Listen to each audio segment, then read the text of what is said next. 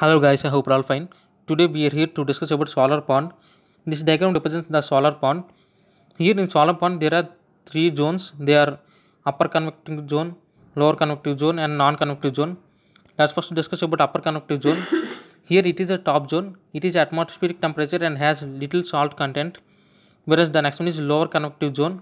Here it is the bottom zone. It is very hot and is very salty. It stores solar energy in the form of heat. Whereas the next one is non-convective zone. Here it separates the upper convective zone and lower convective zone. It permits the solar, it permits the sunlight in order to reach the bottom zone, and it will trap the sunlight at bottom. And also this trapped solar energy is withdrawn in the form of hot brine.